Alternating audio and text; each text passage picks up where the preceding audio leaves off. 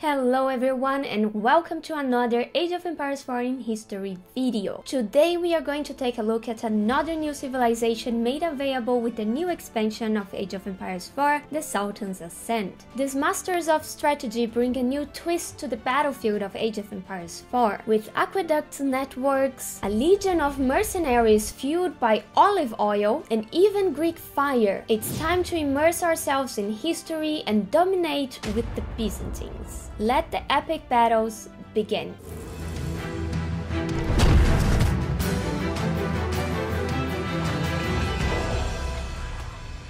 In Age of Empires 4, the civilization of the Byzantines covers roughly from the 9th century to the 15th century. This video, however, is gonna be a little bit different from the other videos, from the past videos, as the landmarks of the Byzantines, they don't follow a timeline that we can just go through from Dark to Imperial Age. Instead, the landmarks are just like very old buildings or very important structures. But before we dive into the heart of Age of Empires 4, let's go back a bit in time to the roots of the Byzantine Empire. The formation of the Byzantine Empire can be traced back to the division of the Roman Empire. In 285, the Emperor Diocletian initiated a major restructuring of the Roman Empire, dividing it into the Western and the Eastern Roman empires. And the main goal of this division was to facilitate administration and defenses against external threats. In 324, the Emperor Constantine the Great decided to refound Byzantium after his victory in a nearby battle, the Battle of Chrysopolis. And with that, he renamed the city to New Rome, or Nova Roma. However, that name didn't really stick, and the city was soon known as the City of Constantine, or Constantinople. And the founding of Constantinople was not really just a strategic decision, it was also symbolic. Constantine envisioned the city as a new Rome and a Christian capital, in a way to give continuation to the Roman legacy. The former Byzantium city's location facilitated trade, defenses, and even cultural exchange, making it a flourishing hub that would become synonymous with the Byzantine Empire. During this time, however, also the Byzantine faced many external threats, in special the Abbasid Caliphate.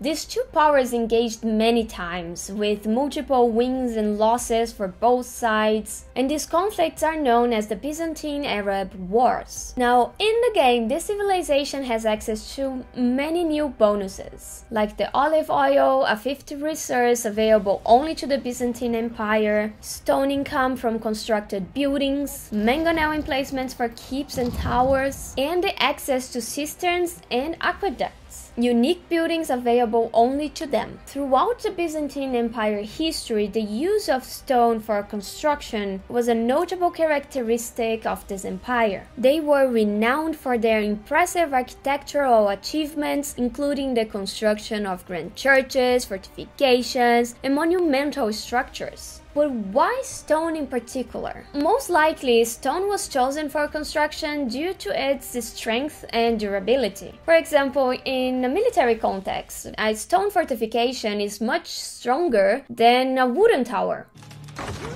And these stone fortifications actually contributed a lot to the capacity of this empire to withstand siege, something that happened a lot throughout the history of Constantinople. Constantinople was constantly at siege. In the game, this gameplay mechanic of receiving stone every time a building is built with this civilization could be a reflection of the historical importance of stone to the Byzantine architecture. Constantinople had an insufficient supply of water and relied deeply on aqueducts. Do not drink urine or seawater.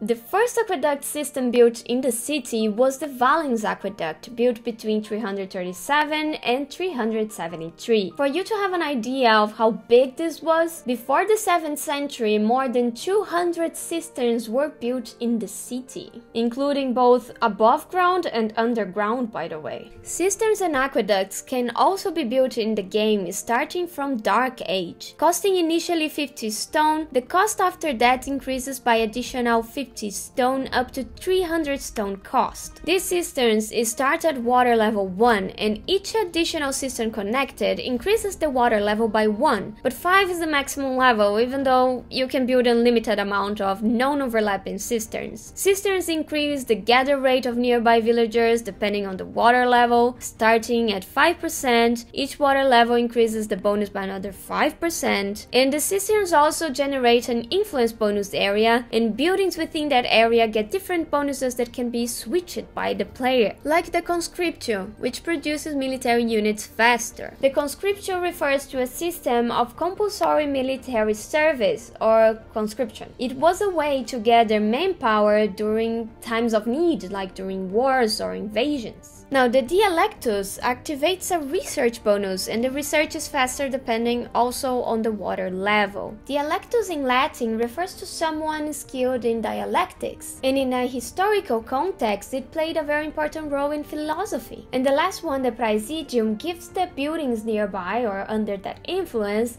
a defensive bonus, so that these buildings take less damage. And of course it also depends on the water level, how much less damage the buildings take. Praesidium in Latin is closely associated with defense and protection, and historically can refer to any kind of defensive position, stance, fortress, garrison, or any kind of protection against external forces. Additionally, the cistern has a special ability that can be activated in times of need. The Agritoi defense can be activated, and villagers within the radius gain a spear to attack and +2 melee and ranged armor for 30 seconds. The term Agritoi referred to frontier soldiers who defended the Byzantine Empire's eastern borderlands. The Agritoi were a very unique group of soldiers, and they played a very important role in defending the empire, especially against the Arab and Persian forces. And the soldiers were often stationed in the border regions, which were also called Acritai. Now, a cistern can be connected to another one using aqueducts. And something else, if you have good city planning skills, you can even benefit from multiple bonuses at the same time. Now, in Dark Age, you can start producing the Limitanae, a unique variant of the spearmen. They have more hit points and have the shield wall ability, which puts them under a defensive stance, reducing incoming ranged damage. These spearmen are by far the strongest spearmen in the game, as they are good against their counters. The real Limitanae were an important part of the late Roman and early Byzantine army, and these men garrisoned fortifications along the borders of the empire, and actually they were not even expected to fight in wars, like in the middle of the battlefield. They weren't there, but sometimes they would. These soldiers were introduced in the 3rd or the 4th century as professional soldiers, and they could be as infantry or cavalry. But after the 5th century, they were actually just part-time soldiers. But it got worse. After the 6th century, they literally were just unpaid militia.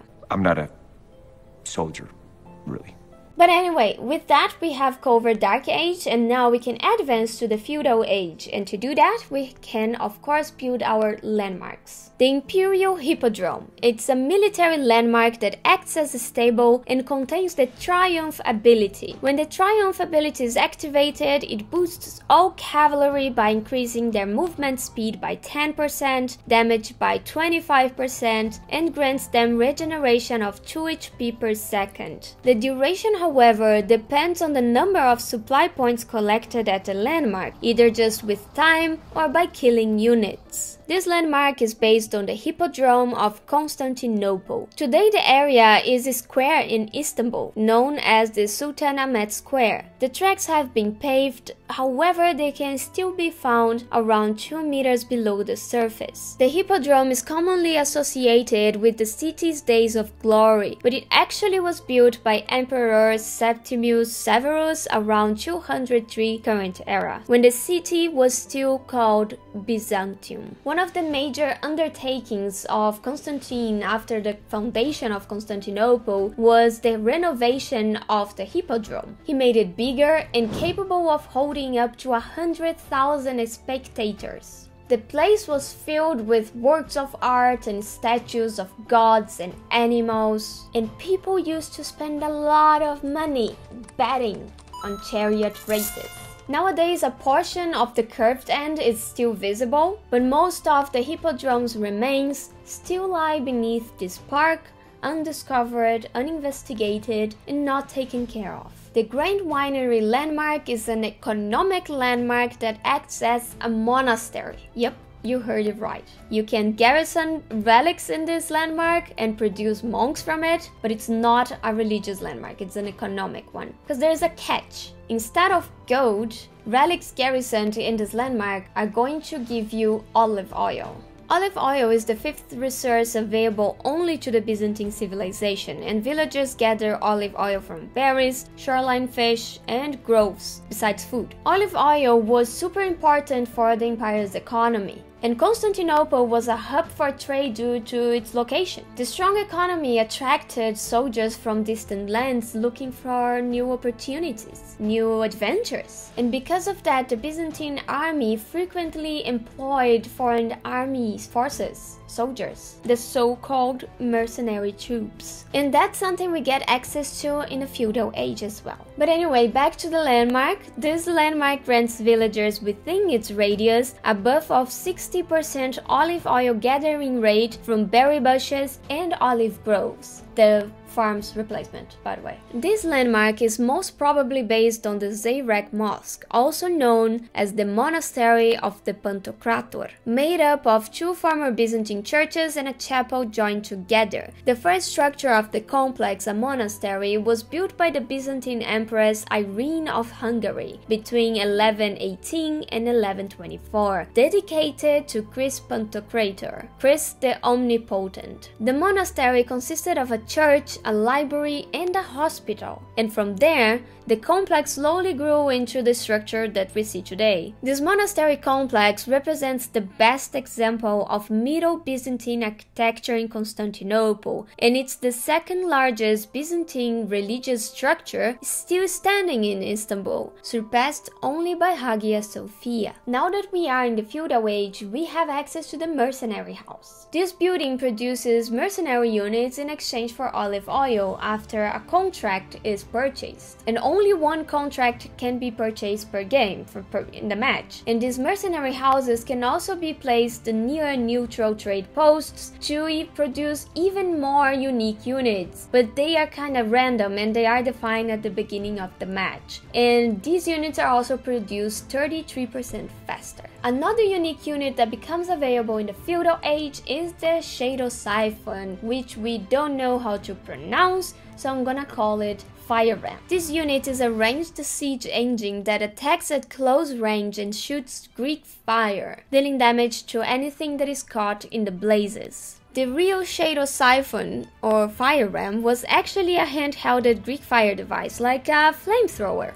Greek fire, however, was mostly used on water to set enemy ships on fire. And the composition of the Greek fire remains a matter of speculation and debate up to this day. It's mentioned that during the siege of Delium in 424, a large tube on wheels was used to blow flames forward with large bellows. I think that is something like what we see in Age of Empires 4.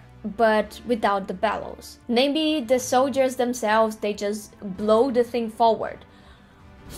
But anyway, the Greek fire, the proper Greek fire that we are talking about, was invented around 672, and its invention is attributed to Callinicus, a Greek engineer from Heliopolis. And talking about Greek fire, the Dromon ship is also available starting in Feudal Age, which is a ship with Greek fire. And now that we are done with Feudal Age, we can move on to the Castle Age, and to do that we can build the following landmarks. The Goldhorn Tower produces batches of mercenary units randomly, but only those unlocked with a contract in the mercenary house or from the trade post with a mercenary house nearby. This landmark's real-life counterpart is the Galata Tower. This is an old Genoese tower located in Constantinople, nowadays known as Istanbul. A previous tower built in the 6th century in the same place was destroyed during the Fourth Crusade in 1204, but in 1267 a Genoese colony was established, and the new tower, the Galata Tower, was built at the highest point as the Tower of Christ. And at the time, this watchtower was the tallest building in the city.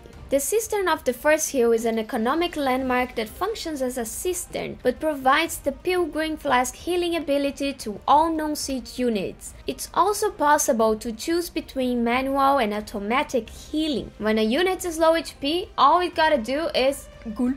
Pilgrim flasks have a long history and are often associated with pilgrimages. They were designed to be easy to carry, light, and were commonly used to transport holy water, olive oil, or any other type of sacred or religious substance. This landmark is based on the Basilica cistern. The subterranean cistern was called Basilica because it was located under a large public square, the Stoa Basilica, on the first hill of Constantinople. Prior to its construction, a great basilica stood on the spot. Constantinople, or now known as Istanbul, has 7 hills. The first hill is the location of the original Greek settlement of Byzantium. And now in Castle Age, we have access to new, unique units. For example, the Cataphract. The Cataphract is a heavy melee cavalry unit resistant against counter-cavalry units. This unit replaces the traditional knight. It's stronger, however it's more expensive and slower. These cavalry units have the trample ability, allowing them to deal area damage to nearby units and charge into enemy forces, ignoring other units on the way. A cataphract was a form of heavy armored cavalry, originated in Persia. Both the horse and the rider were almost completely covered with a scaled armor, and this heavy cavalry were used mainly to break opposing cavalry forces.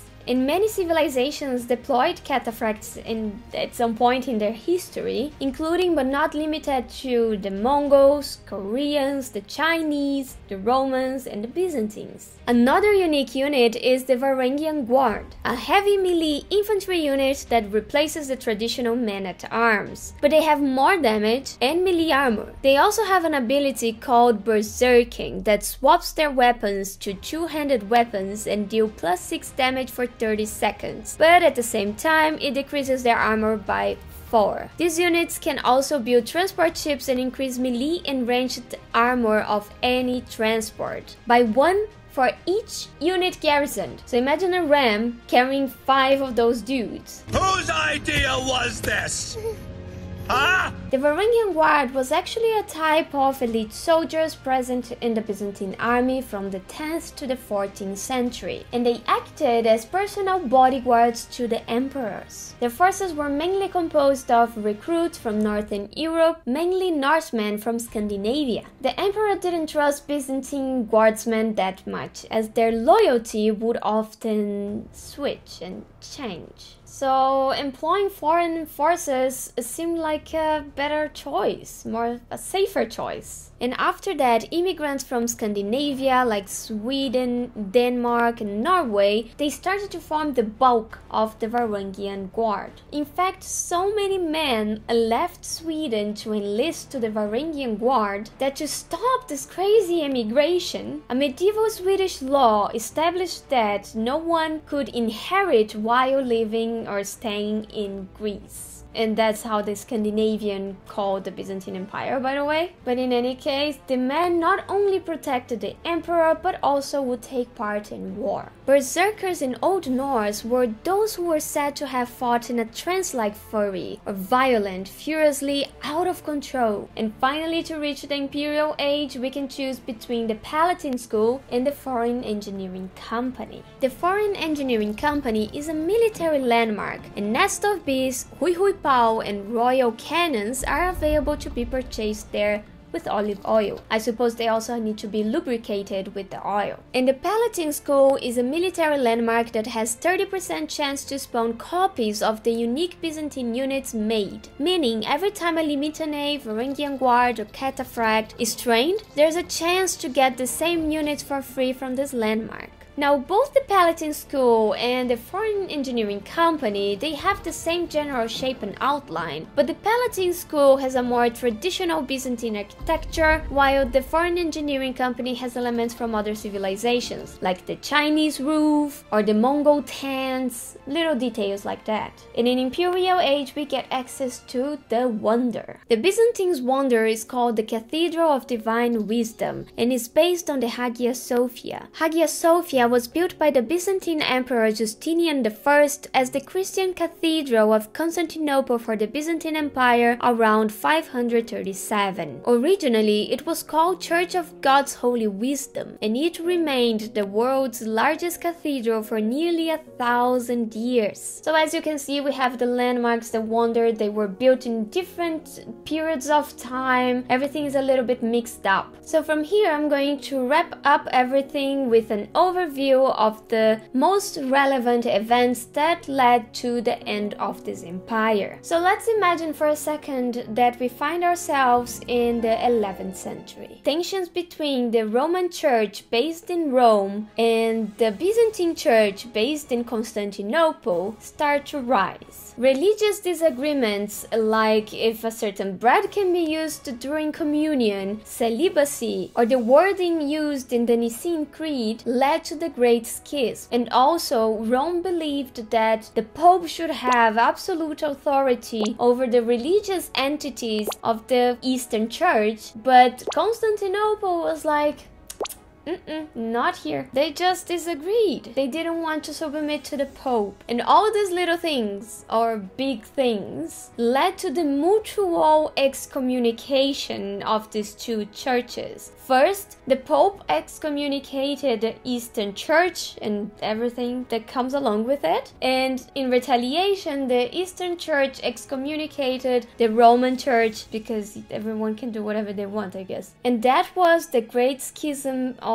1054, when officially these two churches broke apart from each other. And then we have the Orthodox Church and the Roman Church. But despite all this disagreement, something more important was rising, and that was the Islam. And these two great powers, they had to hold hands and fight together if they wanted to survive. The growing forces of the Seljuk Turks forced the Emperor Alexius to ask the Pope for help to protect their Christian lands. After all, they're still all Christians. And by 1087, Jerusalem, for example, had already been taken. And with that, the Pope called for the First Crusade in 1095. And by convincing any Christian that taking the cross and joining the crusade would clean them from their sins and they would be greatly rewarded, the Pope managed to group almost, or to send to aid Constantinople, almost 60,000 men, crusaders. And this first crusade was a success. They managed to protect Constantinople. And not just that, but also some lands were retaken. But that was not enough.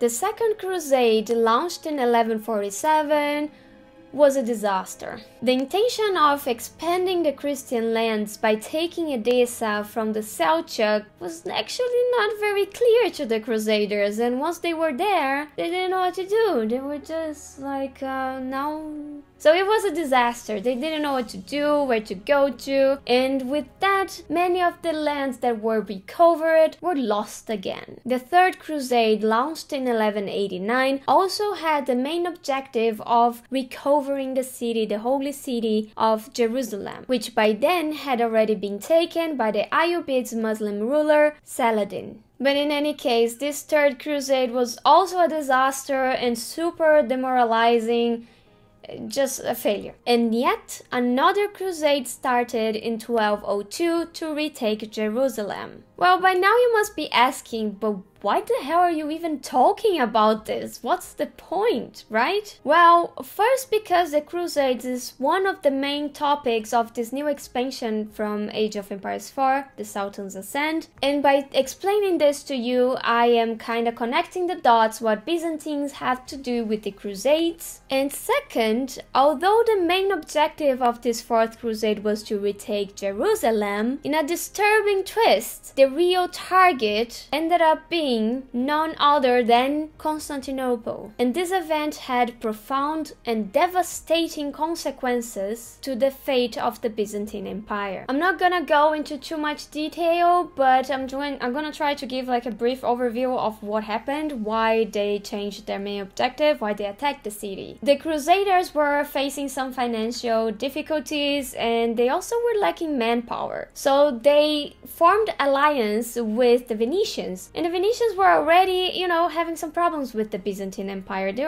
were not really happy about it, about the Byzantines, but they accepted to help the Crusaders to go to Jerusalem to protect the Christian lands and even reinforce Constantinople and reinstitute a former emperor that promised all these people a lot of money back and if they helped him. However, things just didn't go well. Constantinople just didn't want this new emperor. They didn't want him, so it didn't work. And in the end, the emperor had no money to pay for the Crusaders or the Venetians. And what happened? Well, they decided to take the city by force. And with that, the city suffered extensive looting, destruction, and violence. Sir Stephen Runciman, a historian of the Crusades, wrote that this event was unparalleled in history. And I'm gonna show you a text that he wrote, and if you're interested, you can pause to read it. It's really shocking and really sad.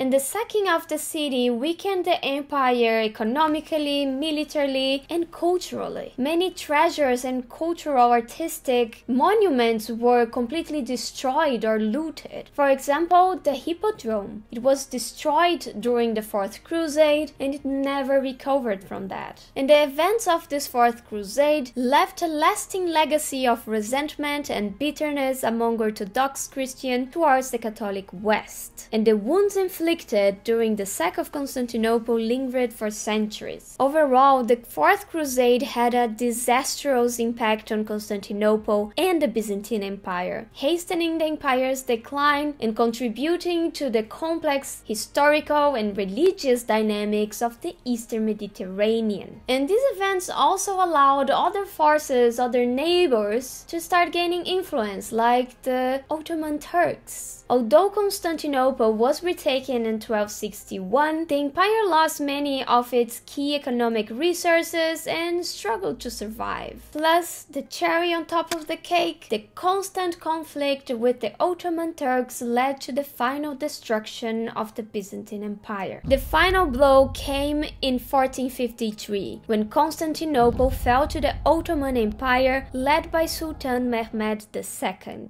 After a 53-day siege, the Ottomans stormed into Constantinople, marking the end of the Byzantine Empire and the beginning of the Ottoman era. And if you're interested in knowing more about the Ottoman civilization, which is also in Age of Empires 4, you know, the civilizations are connected. If you're interested in that, I also have a video on the Ottomans. I'm gonna leave it here in the bubble so you can just go ahead and check it out. And that's all I have for you guys today. Thank you so much for watching and listening. I think this was a good one and long one. I really hope you'll enjoy it. Hope you can take something, you learn something new. And as always, please, if you enjoyed this video, consider subscribing to the channel for my videos like this and to support me. And don't forget to give that thumbs up to the video. And I hope to see you guys in the next one. Bye!